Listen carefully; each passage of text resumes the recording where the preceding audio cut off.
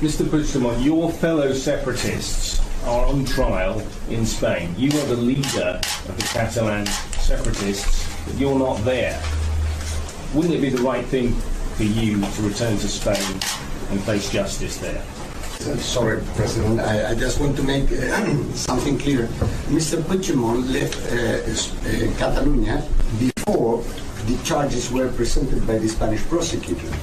And the charges were, and this is very important because sometimes abroad people don't have it very clear, the charges were presented on the 30th of October 2017, accepted by the court on the 31st.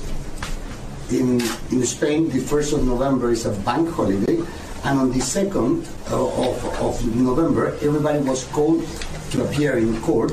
We have appeared in the name of Mr. Puigdemont, and we have informed the court where they are, where they live, and we have done in parallel the same to the Belgian authorities. So here nobody has hidden from the justice, but on top of that, the fact that we have been able to challenge the European arrest warrant in Belgium, in Scotland, and in Germany is the only guarantee that the people who are today facing the trial would have not been convicted a month ago.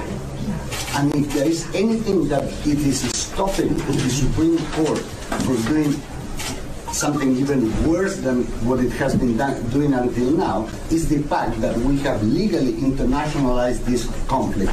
And as a matter of fact, the investigative judge in Spain has withdrawn, not once, but twice, the European arrest warrant. If you check with Europol and Eurojust, you will see that no country has ever withdrawn a European arrest warrant because they were afraid of the resolution.